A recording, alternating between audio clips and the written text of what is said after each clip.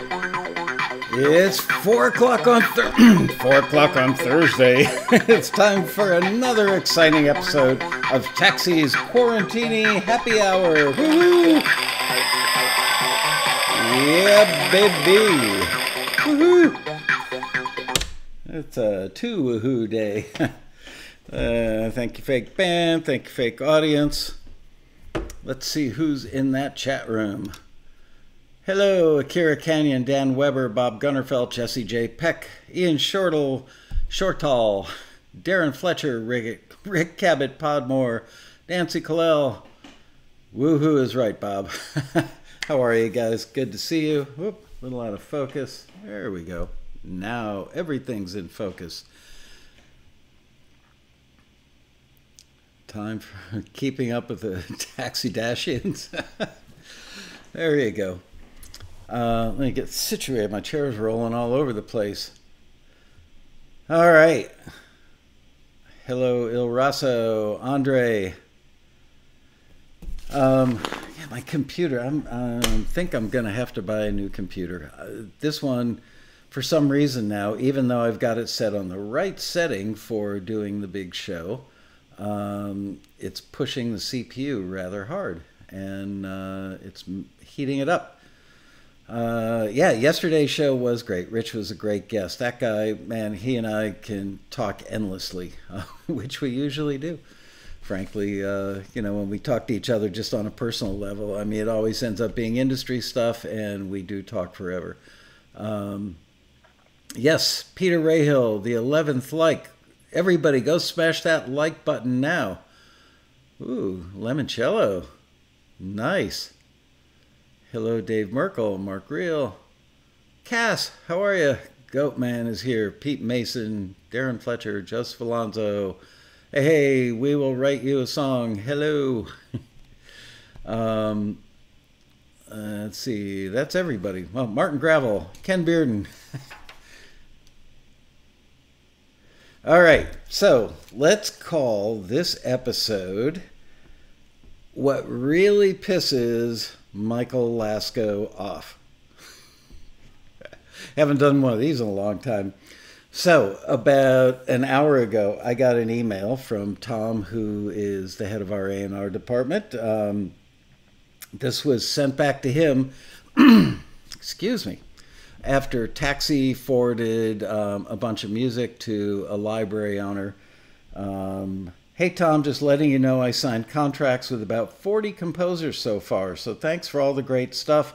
Looking forward to more great artists in other genres. Thanks again, man. Best library owner name.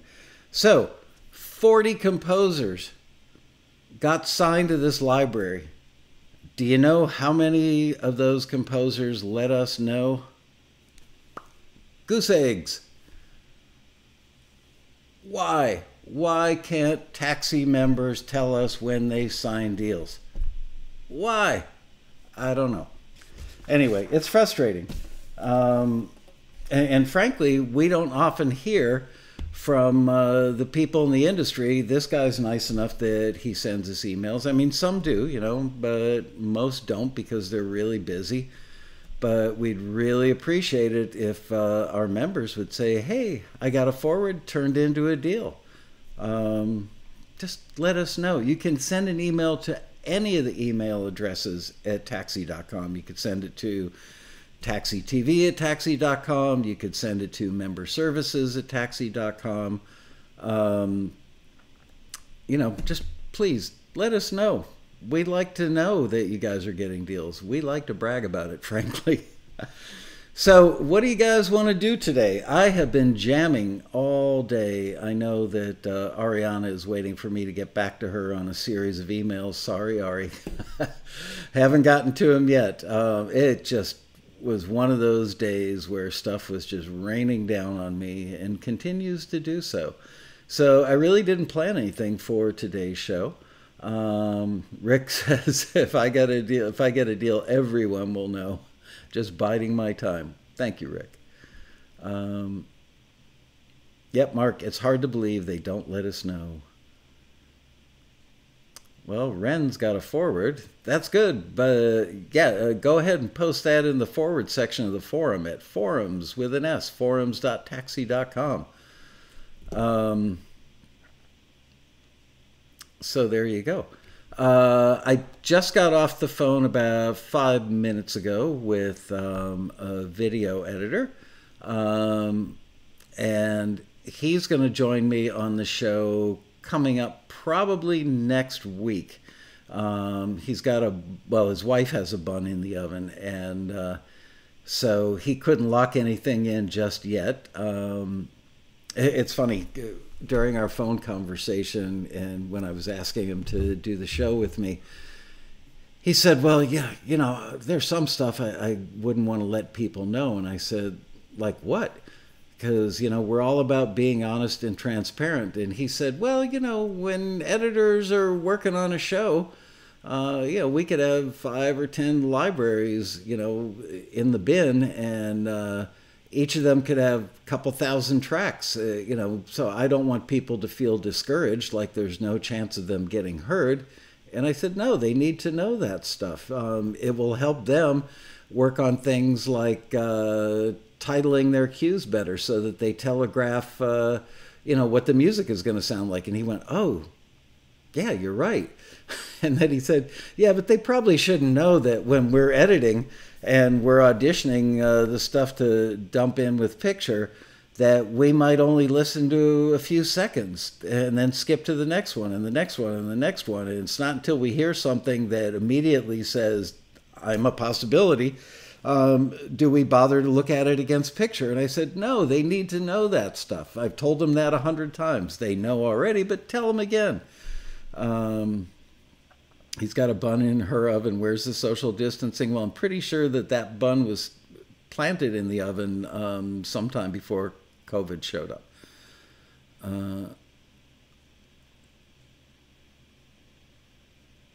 Darren Moss, bad. Bad. Guilty as charged. They signed a deal from Taxi last year with a publisher in the UK. I guess I put it in the submit and forget category. Thought I would contact when the song ends up getting used somewhere. Let us know that you got a deal. Sure, we'd love to hear about placements as well, of course. Andre's going to miss the show tomorrow because he's going fly fishing and camping for 10-pound rainbows. Whoa, 10-pound rainbow trout. I thought that they were all like, that big. Well, it looks big on camera. That's about a foot. I thought rainbow trout were like, a pound. Yeah, jealous. Maybe I'll take tomorrow off and fly up there and go with you. Oh, man. So jealous. I'm not going to be able to think about anything else for the rest of the show. Wow. So when you go camping, do they have like, heavenly beds from the Westin and air-conditioned tents and private toilets, all that kind of stuff?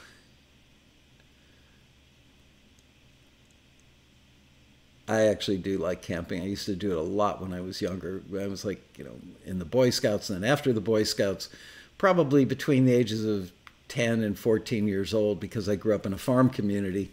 We would talk our parents into taking 3 or 4 of us that were all Boy Scouts because we knew what we were doing, and dropping us off somewhere out in the boonies and letting us find a place and camp and stay out overnight. Always fun. And I have camped a couple times as an adult. Let's see.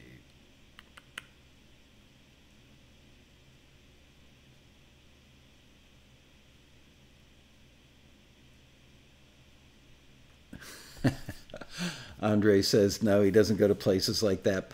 There are places like that, but I do hardcore camping and cook nothing like it. Yeah, have I mentioned I love to cook? I'm a pretty darn good cook, if I do say so myself. Having fish for dinner tonight. We are having coconut curry. I forget I can't think. Halibut. Coconut curry halibut done on the grill with grilled tomatoes and something else. Can't remember. Anyway, things that make Michael angry. You get angry? Yeah, we all get angry at something sooner or later. Camping at a music festival, not so much fun. We're here at the taxi campgrounds throwing our lures into the water of music. Corny. Let's see. Should we do more things? Are we doing more things that piss Michael off? Let me think about that. Honestly, not a whole lot really does piss me off, but I do get upset by that because it's been this way for 28 years. Nothing worse than being at the road rally and I'm running from the ballroom to the restroom to take care of business before I have to be back on stage in like 3 minutes, and somebody stops me on the way to the restroom, or sometimes even in the restroom, standing there taking care of business, and they say, "Hey, by the way, I want to let you know I got a deal last year." Oh man, why didn't you tell us? I don't know, I just forgot. Well, send us an email after the rally, will you? Well, let me just tell you about it now. Well, you can tell me about it now, but I'm kind of busy, and chances are I'm not going to remember it. So please, just shoot us an email to any of the taxi addresses saying, can you let the people that need to know this know that I got a deal? Any address.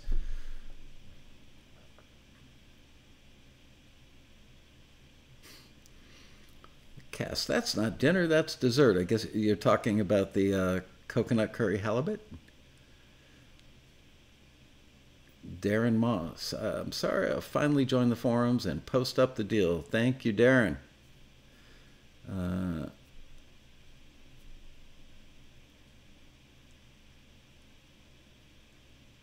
Matt Bantle. Boy, you nailed that one. I assume the most frustrating thing for Michael must be responding to people who question whether taxi is legit.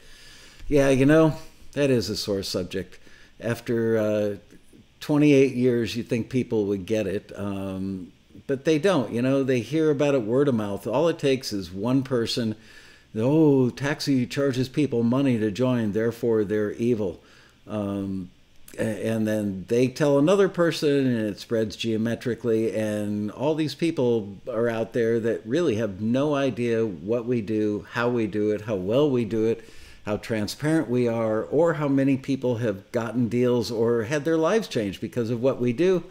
And yeah, they post this stuff on the internet and it stays there forever, and then somebody's thinking about joining taxi and they Google, to find out stuff about taxi, and they see those negative posts that were probably made by people who've never even been a member. Or of course there's always the classic, I used taxi about 10 years ago and they didn't do anything good for me. I think that they should make it a law that if you post anything negative about taxi, or that thing specifically where people say, yeah, taxi didn't do anything for me, post a link to your music.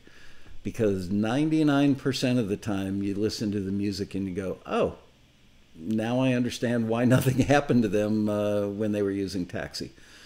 Hello, Lisa Dunn. Thank you for saying the ways we support our members is incredible. Thank you. Joseph Alonso says it's because there are a couple of other companies that are shady. There are, frankly, I've never really loved that. Honestly, I don't know of another company that does the kind of thing that we do that is frankly as good as we are, that's as honest and hardworking and gets real listings, which are pretty critical, has real screeners with incredible resumes. And yeah, I mean, there have been companies that I'm well aware of, some, where I've actually known the people who own them. And how can I've got to make sure I don't get sued by saying this. There are companies out there that just run fake listings. Somebody who used to work at Taxi went to work for another company because it was about a block away from where he lived, and he really wanted to be able to walk to work.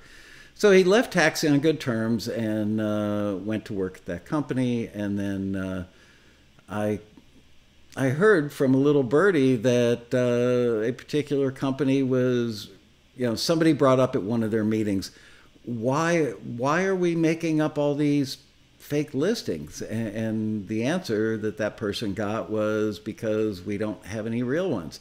So yeah, they were actually putting out fake listings, and people were submitting music, and the music that was forwarded was getting forwarded to nowhere. Joseph Alonso, there was one that closed down. Yep.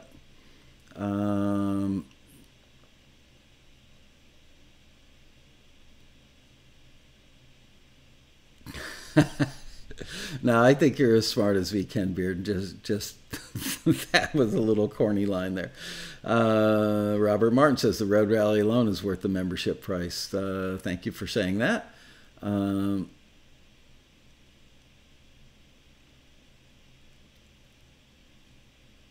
Mark Real Taxi is A+++. Tempted to give away names of those fake listing companies. Yeah, don't do it here in this chat, but man, I'm not going to stop you. I'm just amazed, and it does bum me out because it hurts us by extension. Let's see, many years ago I was featured in the taxi newsletter with Kenny Kerner, but they are so old they're no longer there. Will those be back up? It depends. In answer to your question, Darren, we had something like 1,600 articles that were on the old website, and my wife has actually been working in the background now for several months, actually, converting. All that stuff had to be converted over to a new format and have a bunch of URL changes and have a bunch of HTML changes. So she's been working with our web dev guys, and she just completed that project about a week or so ago. So yeah, slowly but surely all those things are coming back over to the website.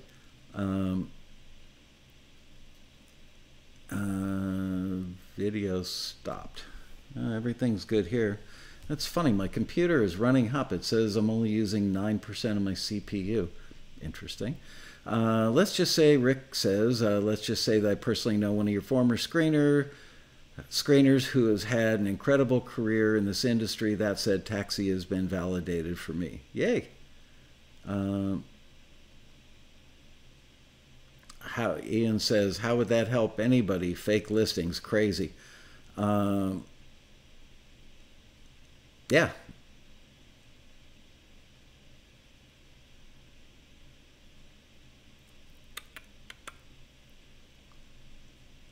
Darren says, cool. Thanks to Mrs. Laskow. Yeah, she was even working that whole time that she was stuck in Israel. She was working on that project pretty much every day. Lisa Dunn, I'm pretty new to submitting for briefs. Whoa, that scrolled by quickly. Just curious, if I submitted something in May for a brief, do I still get feedback even if it doesn't make the cut? Can I pay for it? Yeah, if you submitted something in May, you have to look at, we don't start screening, generally speaking, until the deadline is passed. If it's something that's an extremely popular listing that's got a ton of submissions and we can see they're coming in at a pretty fast clip and in large numbers, we may start screening before the deadline. It doesn't mean that you could submit at 11:59 p.m. the day of the deadline and you will still get heard, and you're at running at no deficit by doing that.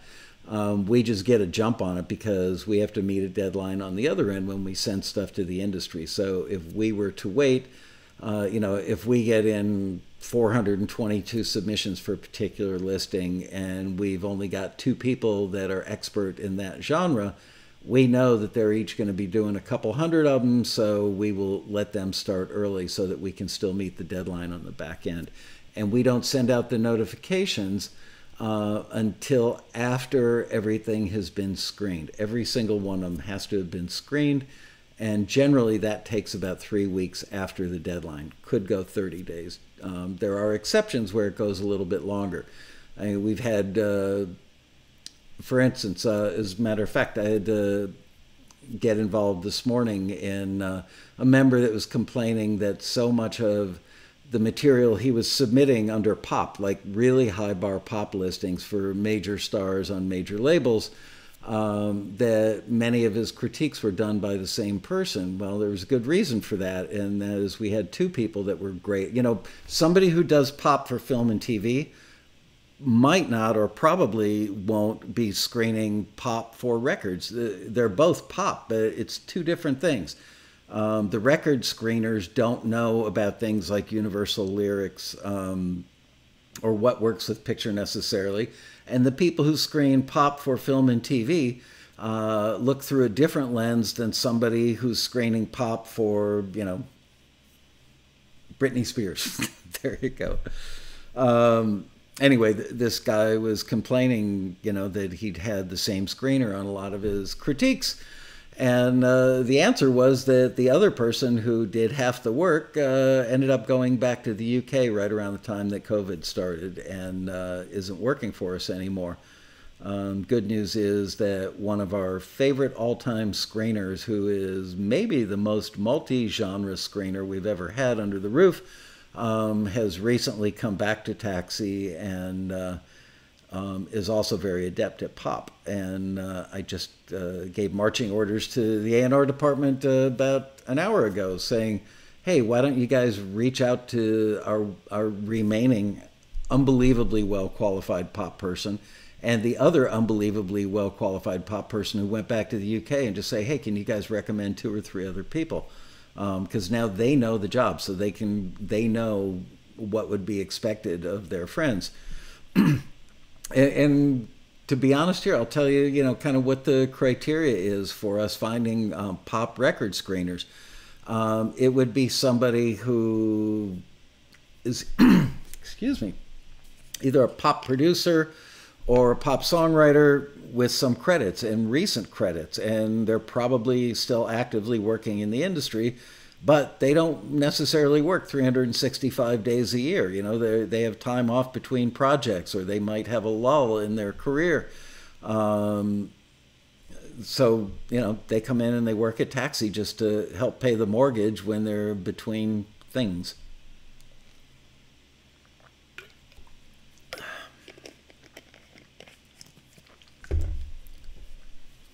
Let me get my little trackpad over here so I can scroll better. I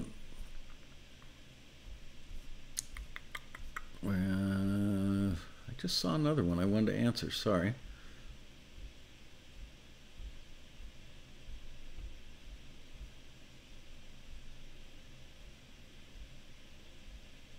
If you report to us, you can say the company, and you know, if we put it in the newsletter, we'll just take the company name out. And we're back to Britney Spears. Yes, we are.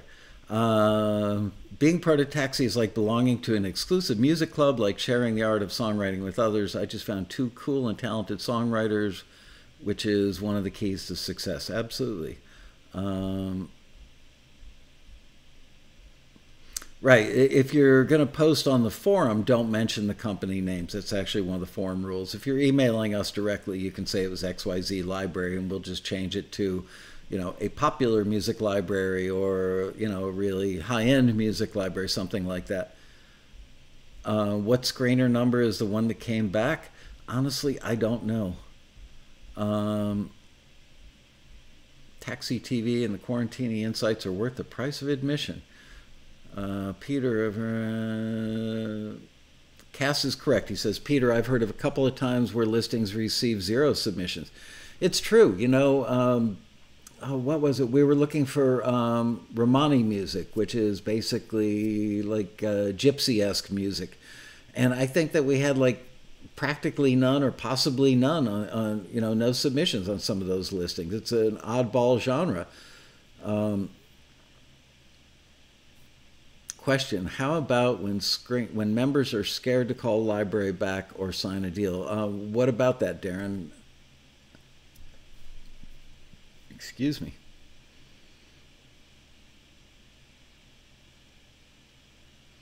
Michael, how do you connect with other writers to connect with? Huh? I don't understand that question either. Maybe I took a stupid pill this morning. I thought it was a vitamin.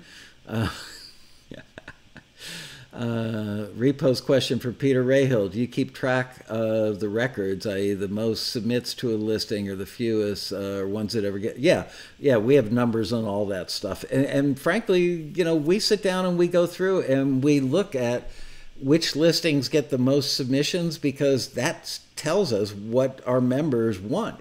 So if we hit a dry spell, I'm going to go back to pop for a minute, and let's go back to pop and Britney Spears. If we ran 3 Britney Spears type listings, in the 9 months prior, and they all got big numbers, it's a clear sign to us that our members like to submit for those.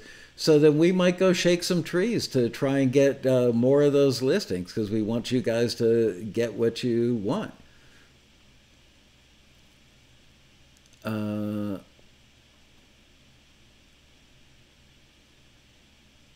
Wow, man, I gotta say, you guys are really active today. I think I took a stupid pill this morning. I think you guys might have taken something else. By the way, I was feeling a little tired, so I just guzzled like a full tumbler of iced coffee.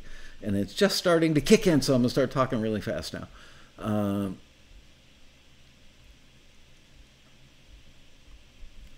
Yeah, the guests are awesome.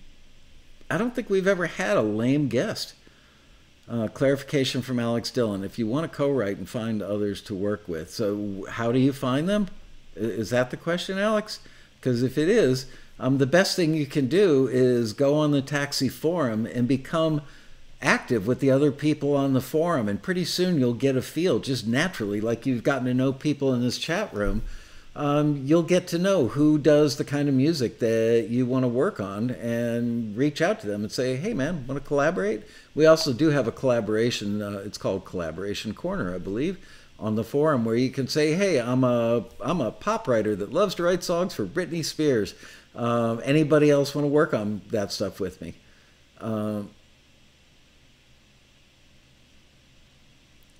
Andre, Taxi has a good amount of flamenco playing members. I didn't know that. Pete Mason asks, curious, is it worth submitting a return queue for a similar listing, say a month later? Is it still possible? It will... Where'd it go? Is it possible to reach the same screener who rejected the first submission and risk another return? It's always possible, but remember, it's not just that a screener likes or doesn't like your music or deems it good or bad. If they didn't forward it for the first submission, the first listing, they didn't forward it because it didn't work for what that listing asked for. It's probably a case of it didn't really fit what the listing asked for. So you may do a better job of having it fit for the next one. Now, if the feedback you got from the first screener on the first submission was something like, your mix is not very strong, or the song form, if you will, on your cue wasn't good, or the stinger ending, was actually a fade. If it's got problems like that, fix the problems before you submit it again. Yes, Alex, the collaboration corner is in the forum. Let people criticize and give up more education, understanding, and deals for the rest of us. Well, that would be true if it were competitive, but it's not competitive. It's not like you guys are competing against each other. You're just trying to meet the quality bar and the stylistic bar. Joseph Alonso said, true, he posted on the forum and it really worked. It was an easy way to find co-writers, and we are part of Taxi, so it is cool. It's true. You know what? If you were to reach out to the general universe looking for co-writers, you would not get the quality of people that you're going to get through Taxi, because the other Taxi members like yourselves have been absorbing all this education vis-a-vis Taxi TV, the Road Rally, the newsletter, the feedback they get, in the form of critiques. So you're automatically kind of like fishing in the right pond with the best fish. See that? I brought it back to fishing. Okay, I'm catching up with you guys. Wow, you guys are posting a lot today. I like it. Keeps me busy.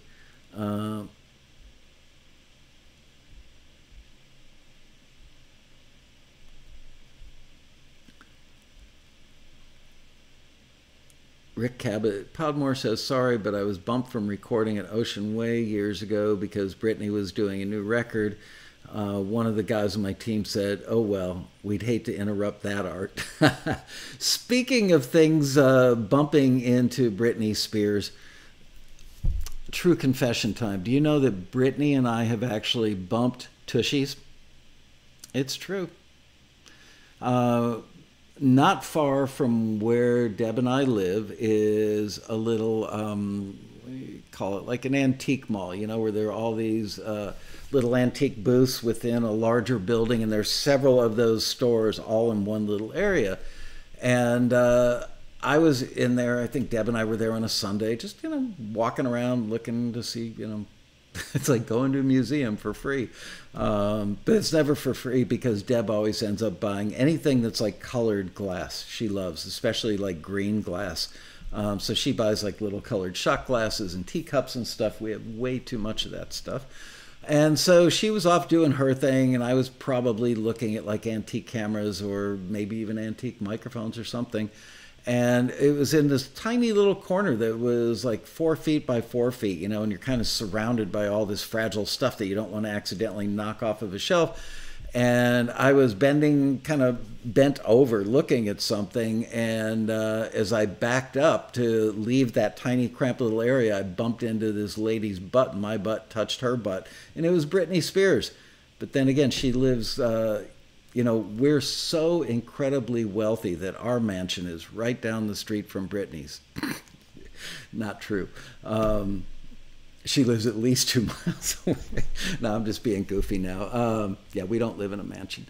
I would say that Brittany lives like 5 minutes from the taxi office and probably like, I don't know, 12 to 15 minutes away from where we live. So not that unusual that I would bump into her at the little antique mall. But now we know something extra about Britney Spears. We know that she likes antiques. Wow, I am having a hard time keeping up with you guys. Am I familiar? Hey, Ruben, are you familiar with Musicians Institute? I am. I'm very familiar with them. As a matter of fact, Rich Ezra, who was on the show yesterday, I believe, still teaches at MI. Pierre wants to know, just submitted a song for custom critique. How long does it take in average to get it back?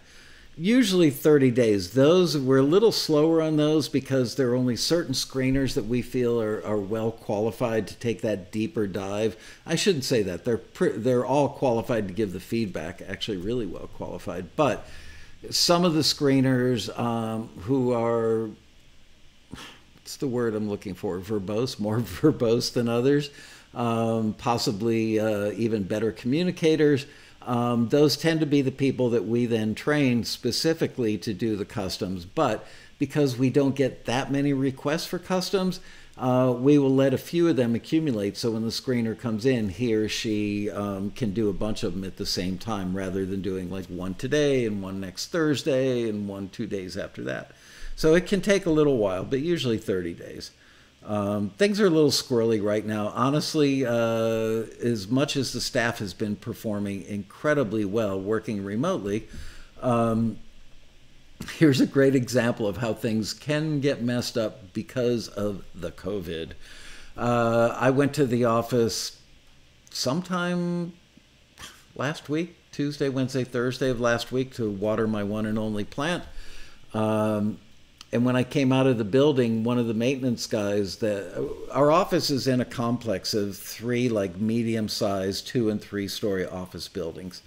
And so there are 2 maintenance people, and we all know them and we all like them. And I ran into one of the guys, Luis, out in the parking lot, and he goes, "Oh man, I've got a package for you from FedEx." And I went, "Okay." He goes, "Let me go get it." So he went to one of the other buildings, went up to the main rental office. They'd been holding it there. I don't know why. Maybe the FedEx guy left it leaning up against the office door. It's probably the case. And Luis, being the good guy that he is, knows that we weren't at the office, so he took it to the rental office so it wouldn't get jacked. And so, you know, probably a week or 2 after, maybe could have been 5 weeks, I don't know, but I think it was like a week or so, he handed me the FedEx.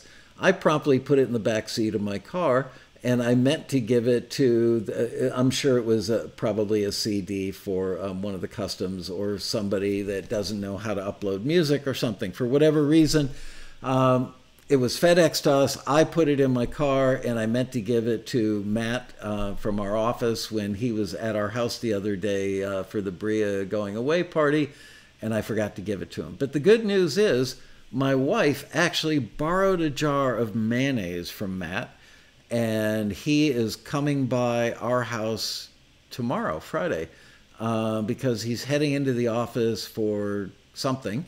And so he's going to pick up the misplaced FedEx from me. I'm going to take it out of my car and put it by our front door right after the show. And then Deb will repay him his jar of Hellman's mayonnaise. There you go. Here's an interesting factoid you may not know. Hellman's mayonnaise was invented on the Upper West Side of New York. Check it out. It's true. Here's another thing you may not know unless you live in California. You cannot buy Hellman's mayonnaise in California. Out here it's called Best Foods.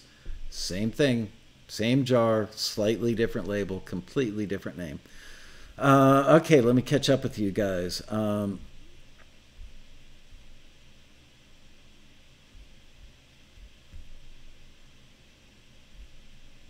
Man, oh man, it freaks me out when I hear my computer straining like this.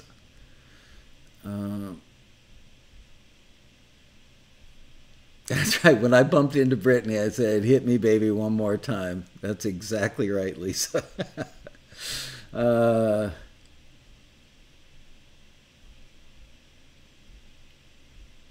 yep, it is labeled Best Foods here. Recently submitted, this from Robert Martin. It recently submitted to a drone listing. Listener said it fit listing, but output volume was wrong. Said it should be mastered at 14 lufs, 1 dB true peak. Could you speak to recording level? No.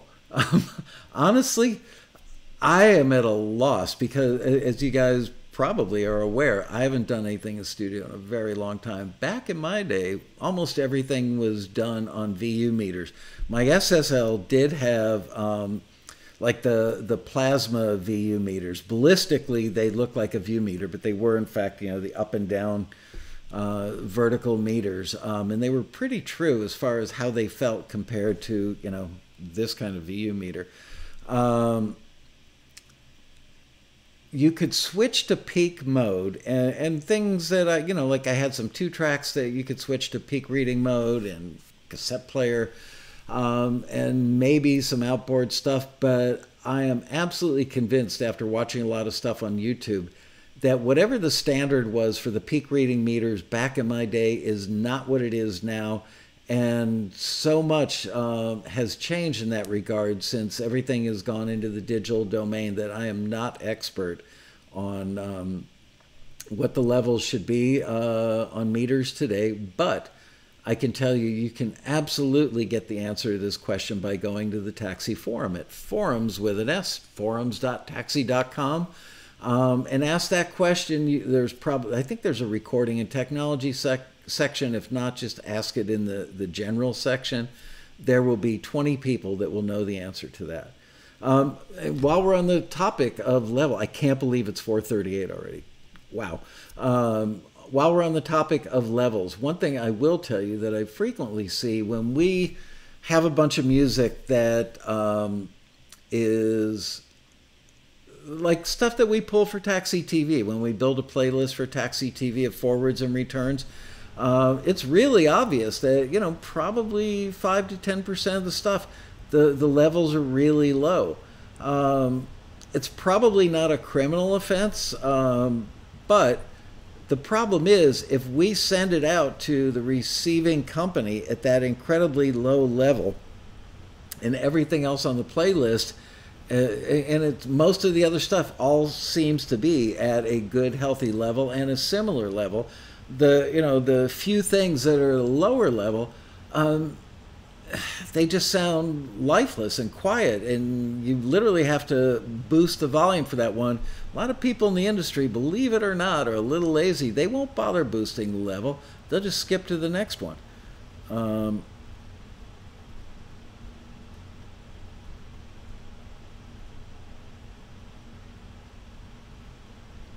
if you have very specific mastering specs, do you put those in the listings? I don't recall seeing them.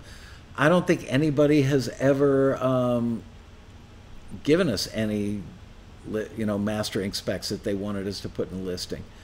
Darren Moss, Michael, Neil Young just put out a '70s Lost album. Did you work on that or any of the stuff on his archive series?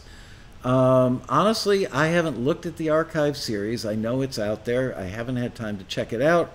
And I was unaware of the Lost album stuff from the '70s. I wouldn't be surprised if some of the stuff that I worked on is on there.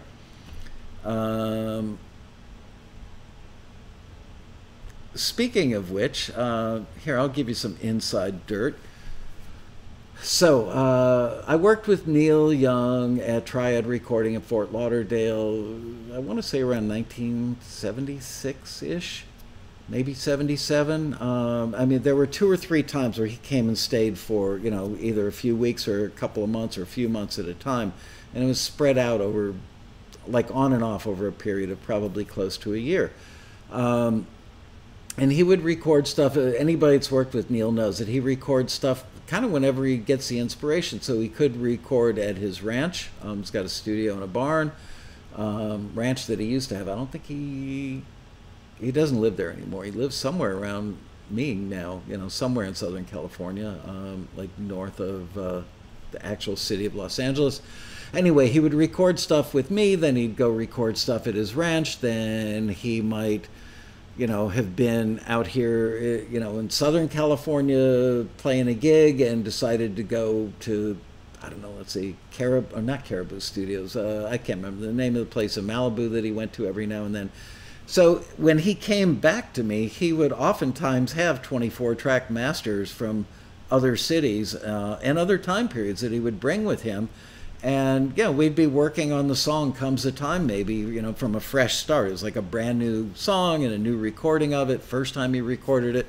And when he got tired of working on that one, he might pull out a 2-inch that he'd worked on 2 years ago at his ranch and say, oh, hey now, that's my Neil Young imitation. Hey now, what do you think? Should we work on this song? Throw it up on the machine, and I'd put it up on the machine and say, Neil, that song's incredible. Yeah, let's work on it. And we would. So, all that said, once Comes a Time was wrapped, and Neil was not coming back to my studio at any point in the near future, and as it turned out, never again, because at some point, a couple of years after that, I moved to New York and left that studio. The 2-inch masters from a lot of stuff were sitting on the shelves in our tape vault. And studios are actually required, I don't know if it's a law, but it's certainly kind of a business ethic, that when somebody wraps an album and they leave masters or even 2-inch outtakes, whatever tapes are living in your tape storage vault or facility, you let the record label know that you've got the stuff. We would catalog it. We would send a letter, return receipt requested, so that we did our legal duty and say, we've got 16 reels of 2-inch with these songs on it, recorded on these dates. We've got 1/4-inch mixes of blah, blah, blah, blah, blah.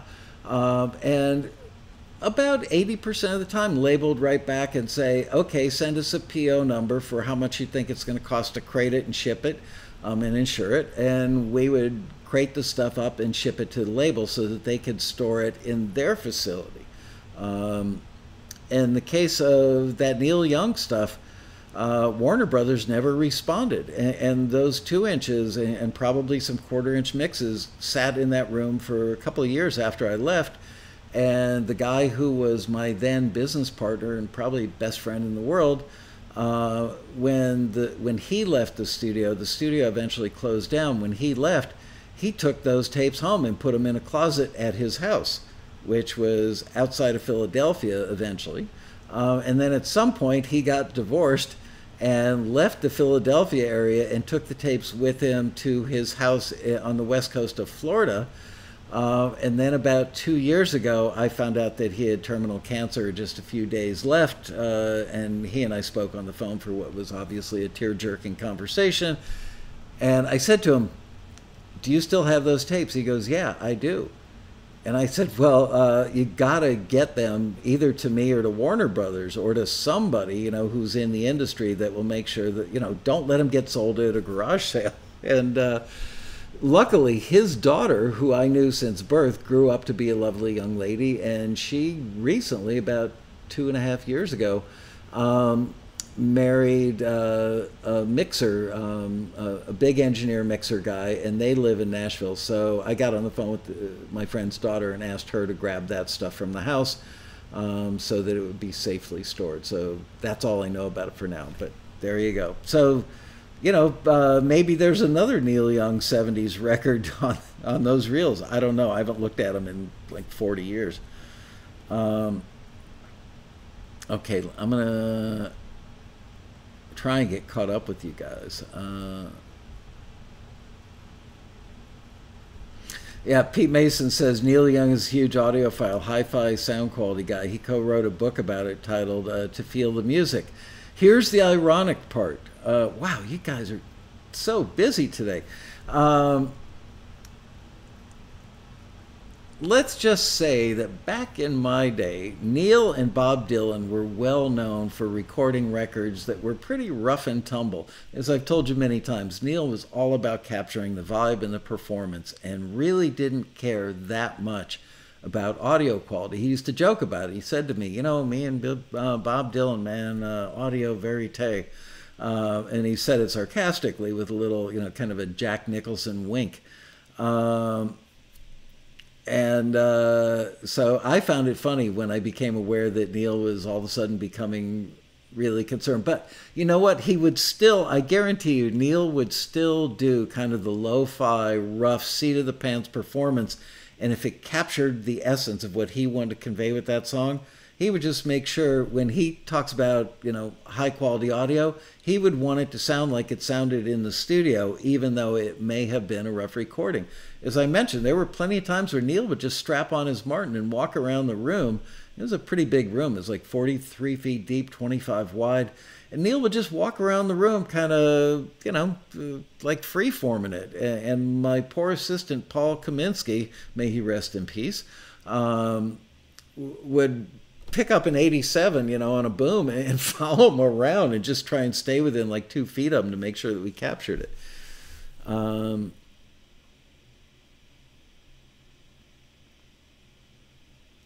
Rick says, don't be selfish, Michael. Our day. You're old too. I think that's what you're referring to.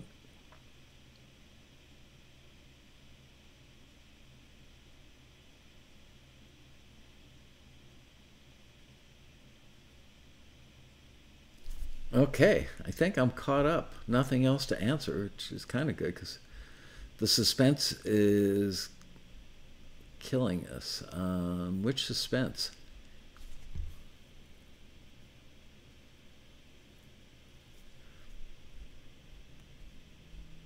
I should reach out to Neil Young. Bet he'd be interested.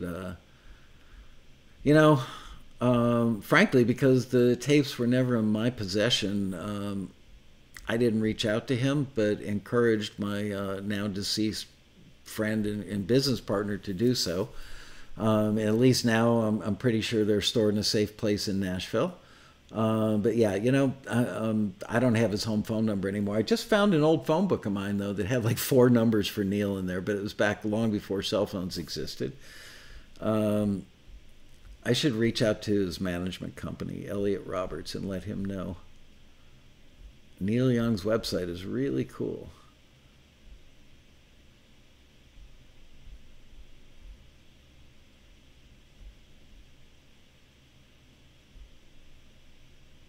Johnny and the Tipper Z. It's John Pearson. Oh, hey, John. How's your vacation going? Wow, must not be going that great if you're hanging out with us. Question from Peter Rahill. Do you think Neil would think Taxi is goofy? I don't know. I'm thinking. No, I think once he got the explanation and found out how much help we give to musicians, I think he'd think it's cool. I've often thought about having him do the road rally with me, but I'm not so sure. I mean, people think it's cool because I'd be interviewing Neil, and I'd certainly be comfortable interviewing him. There'd certainly be a walk down memory lane, that's for sure. But he is so not like anybody else in the industry that I just get. So Neil, how do you write a hit song? I don't know. I just write whatever comes to me, man. I don't care if it's a hit, would be the answer. I made your wife laugh, John. That's good, as long as she's laughing at me and not at you, right?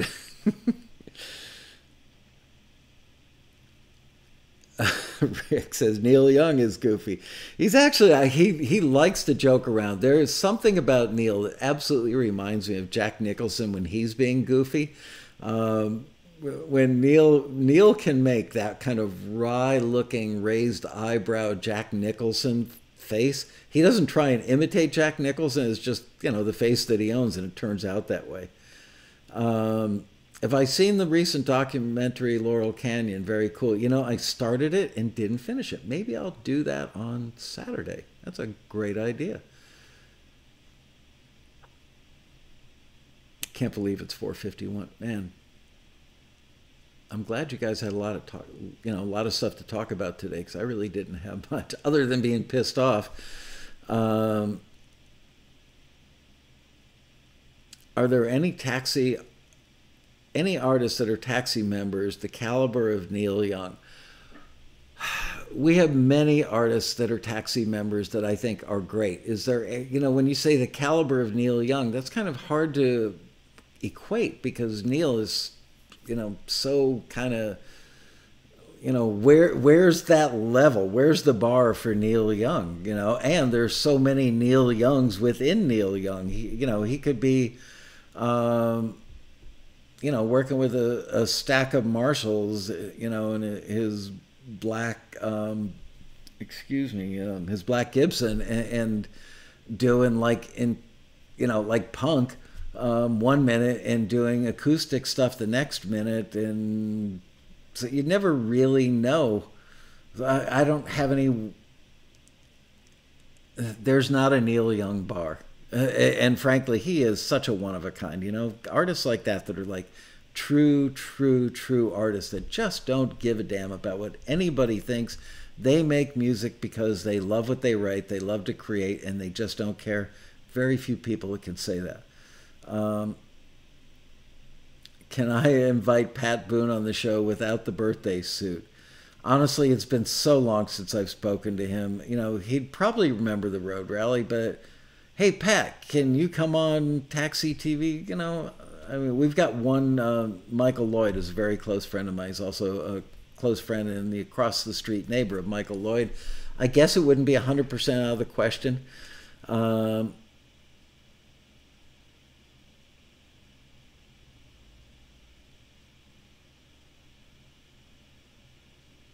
Darren Moss is disappointed that I'm in a great mood, not pissed off at all, not as advertised. Well, I was really cranky when I started the show, Darren. Yep, that's what made the band so special, too. Yeah, we had Robbie Robertson. He was a great interview, man. Great subject for an interview. Really, really smart man, very articulate. Mark Reel, third time's charm. Do you ever get a cue submission request for music with a live feel? I'm sure we've probably had a few, not that many. Michael hasn't seen my note, my favorite story. Norman Rosenfield, do you think you could get Pat Boone to come on and interview Neil Young? Neil would probably like that. How long does it take you and your staff to prepare for the road rally? It's largely Angel and my wife and myself that start out a few months before. Staff members do outbound calls to members, reminding them about the road rally, alerting them to when it's happening. While Angel is busy taking care of lining up all the mentors and class teachers, I'm busy coming up with the ideas, the concepts and the structure for the panels, then figuring out who I want on the panels. Then I start calling them, and inevitably when I call them, I usually call versus emailing, they always say, yeah, man, that sounds cool. Reach out to me a couple weeks before and I'll let you know.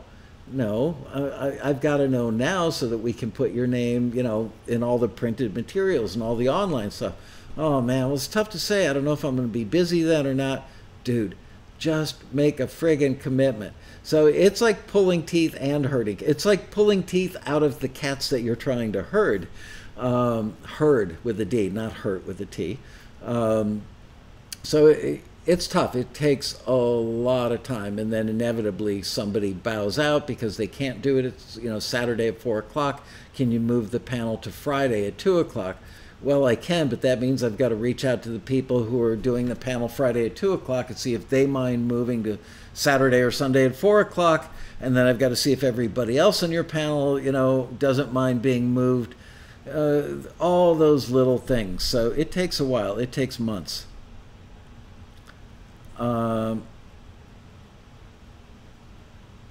Will there be a rally? Will there be a rally? Will there be a rally? As recently as last night at 11 p.m., I was emailing back to our sponsor person who was saying, maybe you should do a hybrid rally, where you have rooms with big monitors where if people can't fit in a class, you've got overflow and blah, blah, blah. That just makes it harder than ever. First of all that AV stuff is really expensive. Yeah, we could go buy a bunch of 60-inch TVs at Costco for probably way cheaper than we could rent them. But just running, having the ability to broadcast that stuff, Bluetooth it or whatever we would do to get it to overflow rooms. Do we have to run cables? Who's going to be in charge of the tech? We've got 10 classes running. How many of those classes have to have overflow rooms? Well, if we've got overflow rooms, that means we can't probably have the 10 classes. So now we have to knock it down to 5 classes, which means the overflow is going to be even bigger.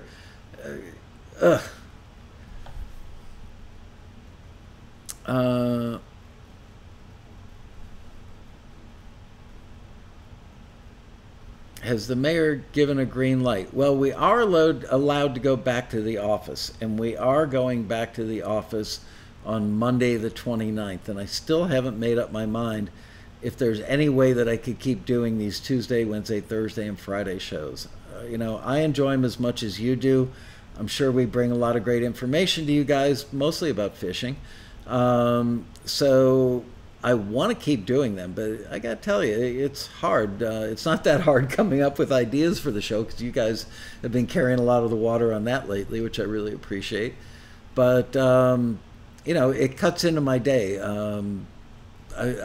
owe Ariana a bunch of edits on a series of 6 emails, and it's the kind of thing where I have to be really focused and look at little details and really think it through. So I can't just go, okay, I've got 20 minutes before the show starts.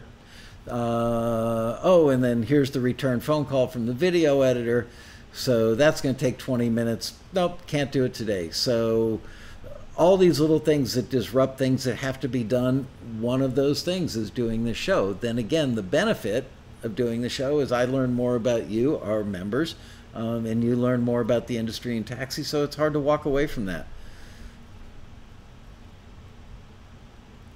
Joseph Alonso's going to wear a t-shirt with an open plaid shirt and go as Michael to the rally. Yeah, that's one thing Neil Young and I had in common is we would show up to the studio pretty much every day, even in 90-degree, Miami weather. I still wore flannel shirts and t-shirts a lot. It's my thing. And plus, when you're working in a cold, dark studio, you have to keep them cold to keep the equipment cool. Always good to have a flannel around. But yeah, this is how I dress. So yeah, we're allowed, technically we were allowed to go back to our office this past Monday. So things are starting to open back up. But, of course, now we're hearing about spikes in Florida and Georgia and in Texas, some of the states that opened earlier. But as I pointed out to staff yesterday, I can't remember where it was. I think maybe it was one of the counties in California. We've seen a 200% increase in hospitalizations. When you read further into it, it was like, we had 2 people in the hospital with COVID last week. This week we've got, 4 people or 8 people, for the math would be on that. So you got to read beyond the headline. So, all I can tell you is we want to do it. And, I've got to know in the next month if we're going to be allowed to do it. And then I do not want to do like classes with less people and spillover rooms with video. Oh, and then the sponsor guy, of course, his motivation is he just wants to sell sponsorships. So I can't let him dictate how the road rally is executed. But man, oh man, having classes that are half empty with monitors in another room for spillover, which would be clunky at best. And then he said, and you could have people in there taking questions from the audience in the spillover room and texting them back to the person teaching the class in the other room. No, not going to do that. Pete Mason says, young daughter's curious how many plaid shirts I own. I can tell you that I own 4 flannel shirts right now that fit. Flannels are funny. Sometimes you get one. I tend to buy them XL so that they continue fitting even after they shrink or I gain weight. But flannel shirts tend to shrink in the arms. So I've got some that fit me fine in the shoulders and fine around, the middle section. But the sleeves have shrunk, so now like they're up to my elbows. I don't get that. Even like I've got a Ralph Lauren flannel that I paid like $100 for probably 25 years ago. It's a great flannel, one of my all-time favorites. The sleeves are literally almost up to the elbows, yet the rest of the shirt is fine.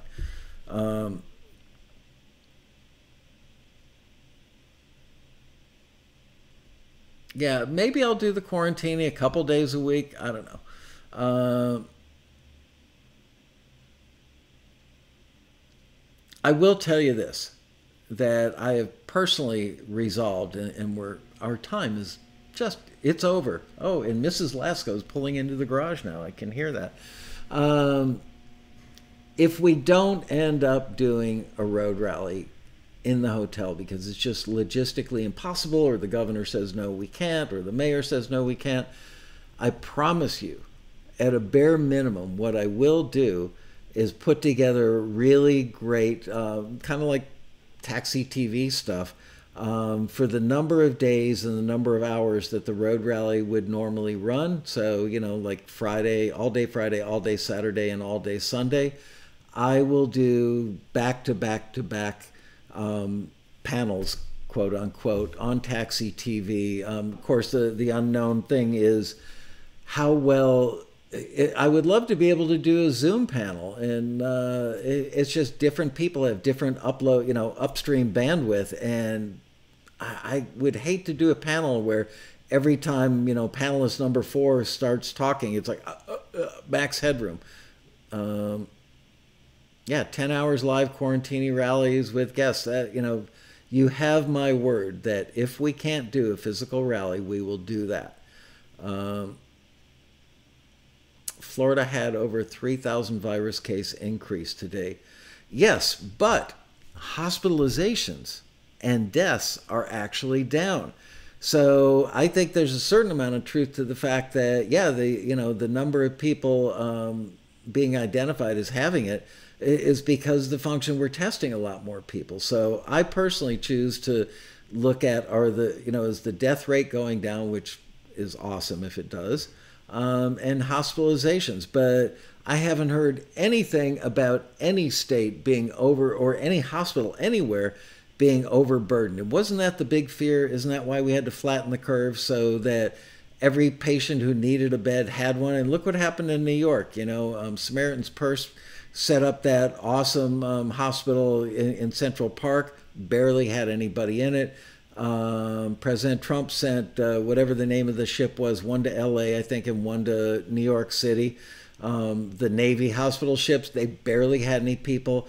In New York, they took the Jacob Javits Center and put a couple thousand hospital beds in there, barely had any people in it. And that was when, oh no, it's a peak, the world is coming to an end. And I don't mean to make light of it, but none of that stuff that people anticipated really manifested. So I choose to personally watch how many people are ending up in hospital beds and how many people are dying. All that, I will say that, yeah, my wife is home. Come on in, Deb. Yeah, Yeah, testing is great, but it is just a snapshot. It is, but if you're testing, more people and ongoing testing, at least it gives you some sort of metric. Um, Samaritan's Purse, great organization. Yeah, but they tried to kick them out of New York afterwards because they were observant religious people, and a certain number of people in New York didn't like that, and it's like, get out of here. Well, geez, they showed up and brought them a hospital. How that didn't seem all that nice. People are saying, hello, Deb. Yeah, I've got to end it now. We're 5 minutes over. My wife is home. Time to start cooking dinner. There she is. She's dressed for going bird watching. She's got on her bird watching vest. All right, you guys, got to wrap it up for today. Taxi Mom, yep. Thank you for asking a bunch of great questions today. I look forward to seeing you tomorrow. I am now going to fire up the grill and start prepping dinner right after I do a little more end-of-day taxi work, and I will see you guys tomorrow